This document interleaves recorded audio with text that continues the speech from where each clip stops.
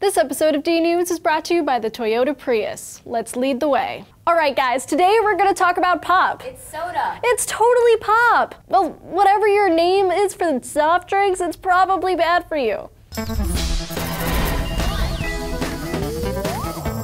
Hey guys, Julia here for D News. Soda often gets targeted in anti-obesity campaigns, but what about anti-cancer campaigns? A recent study from the Johns Hopkins Bloomberg School of Public Health assessed the risk of an ingredient in popular sodas that might be harmful. The ingredient, 4-MEI, forms during the manufacturing of the caramel color. A 2007 study from the U.S. National Toxicology Program found evidence of tumors in mice who consumed the compound in high doses. Now, of course, mice are not humans, but in 2011, the state of California listed 4-MEI as a possible carcinogen. Soft drink manufacturers started to decrease the amount found in their beverages, but it seems only for that state. 4-MEI is in a lot of other things too. It can form when coffee beans are roasted or when meat is cooked. Yet according to the FDA, carbonated beverages contribute to around a quarter of the consumption of the compound, more than any other source. The compound isn't harmful at low levels, but the researchers from Johns Hopkins wanted to find out how much was actually in soda and if it was enough to pose a risk. They found that 4-MEI varied across samples, even for the same type of beverage, so they couldn't really recommend one brand of drink over the other. However, Keith Nachman, PhD, senior author of the study, concluded that soft drink consumers are being exposed to an unavoidable and unnecessary cancer risk from an ingredient that is being added to these beverages simply for aesthetic purposes.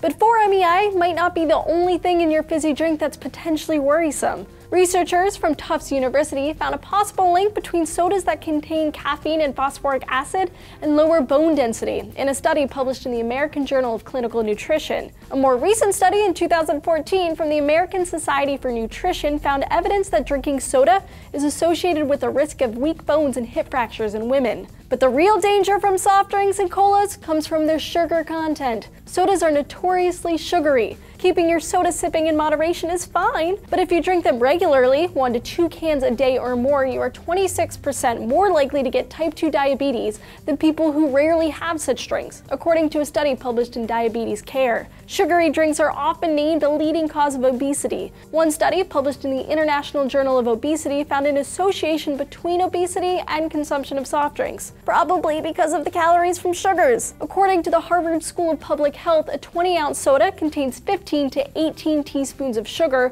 and upwards of 240 calories, while a 64-ounce fountain cola could have up to 700 calories. So it's no wonder another study published in the journal Lancet found that for each additional 12-ounce soda kids drink a day, their odds of becoming obese increase by 60%. But as we like to caution on D News, correlation does not equal causation. Drinking a lot of soft drinks might be just one sign of other related unhealthy behaviors that lead to obesity. More research is needed, please. Soft drinks are way too popular to go away anytime soon. The Johns Hopkins study found that around half of people over the age of 6 drink at least 1 can of soda a day. I mean, they're delicious. So like most things in life, guys, everything in moderation. So how often do you crack open a can of soda? Are you trying to cut back? Let us know in the comments below. And while you're at it, hit those like and subscribe buttons and keep coming back to D News. We have new episodes every day of the week. This episode of D News is brought to you by the Toyota Prius. Let's lead the way.